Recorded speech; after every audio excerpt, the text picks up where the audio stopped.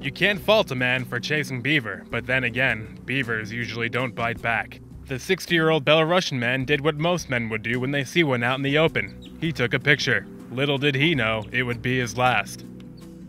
He got close, but the hairy creature wasn't having it. He pinned the man down and ravaged his thighs, leaving 2 fatal bites in the process.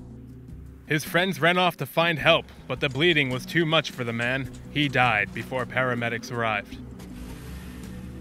Beavers are usually non-violent, but attacks have happened in the past. A woman recently lost her thumb to one. Perhaps next time, she'll learn to give a damn.